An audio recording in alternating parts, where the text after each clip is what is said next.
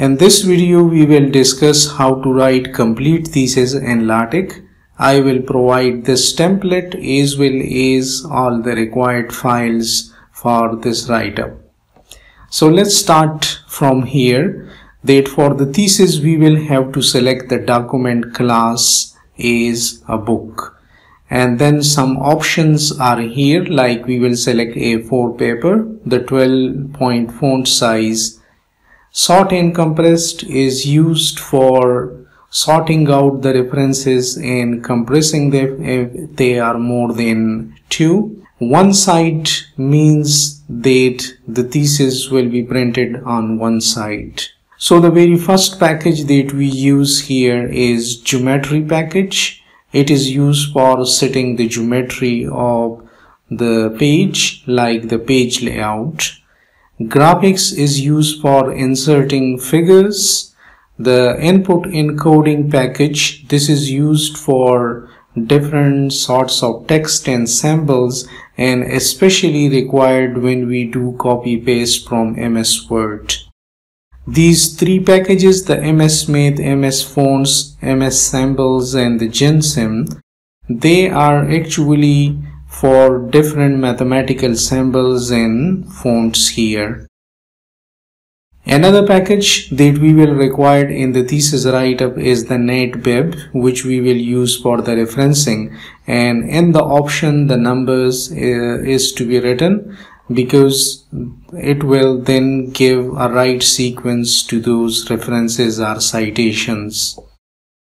We will use the hyperlink package in order to give link to different labelings as well as citations. The file contents package is used because we will attach the references file with this document.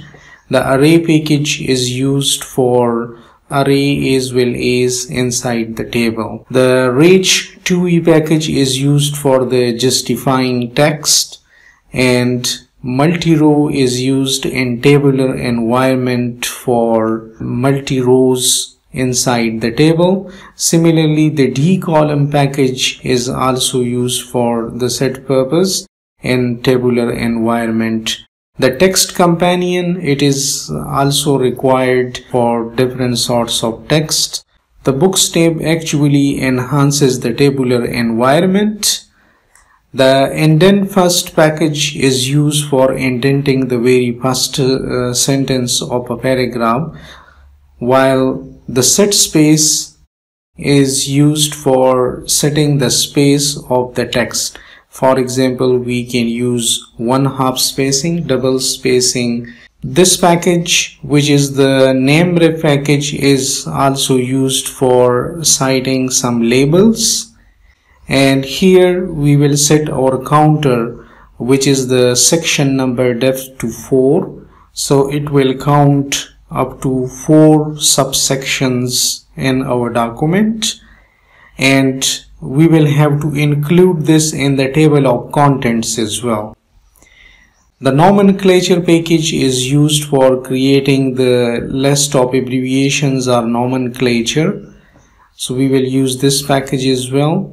The references we will have, by default it will give the name as bibliography, which we will change with this command to references.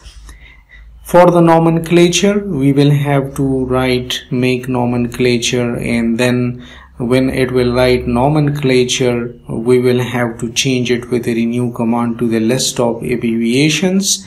And all this remaining is actually the required setup for the creating the nomenclature. So we will have to copy paste this as it is, and then this will be the last thing that make it other.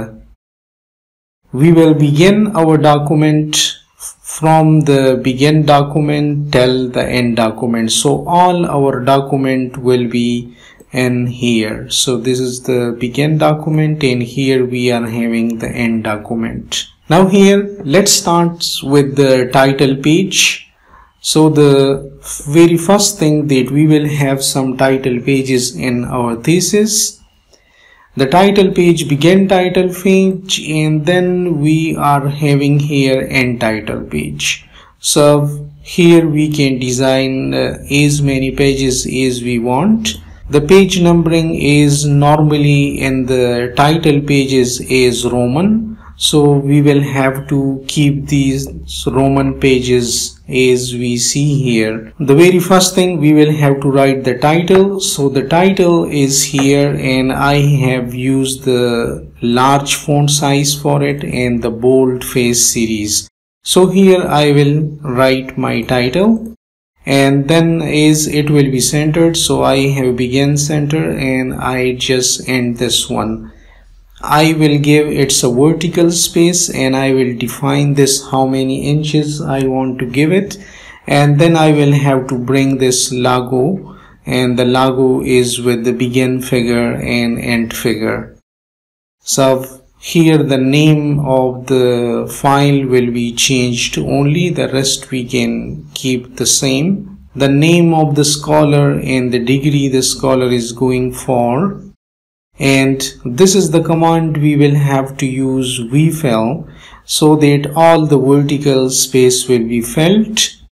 Now it is to be noted that for each of these things in the LaTeX tutorial series, we are having different videos for all of these things. So for details, those videos can be consulted.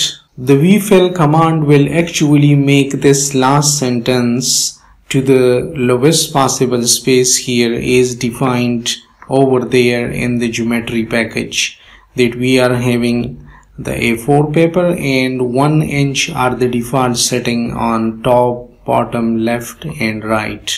These are the one of the title pages that we can design. So begin center and end center, and then we can go to the new page. Here I will give a new page, and I will start with this write up, and it is done over here, and then the space is defined and all these things. So we can change them according to our need, and again a vfill, and then at the end this will be here. Now the vfill command is necessary because we cannot adjust this one by just giving it space in inches. Then we go to the third title page and so on. All the title pages can be covered this way, and we are having now the end title page. So if other title pages are required to be inserted, then those title pages can be inserted here by giving enter here and new page, and then another title page will be included. Now here we will print the nomenclature. So the very first thing that it will do will print the nomenclature. Now the nomenclature with the renew command I have changed to the list of abbreviations, and the 3 cm option will actually keep 3 cm spacing here. Then I will go to a new page, and on the new page I will call it to make a table of contents. So the new page will start in till this moment we are having the Roman numbering. So table of contents will start here, and this is the table of contents. Then on the new page I will write the list of figures. So here the list of figures will come here, and then a new page and list of tables. So on a new page and list of table will come here. Then I will go to a new page, and this will not be a new page, but it will just start the numbering with the Arabic numberings. So it will start after this is 1, 2, 3. As we see here, 1 is coming in here. Now I start with my chapters. Now the very first chapter I want to put acknowledgement here.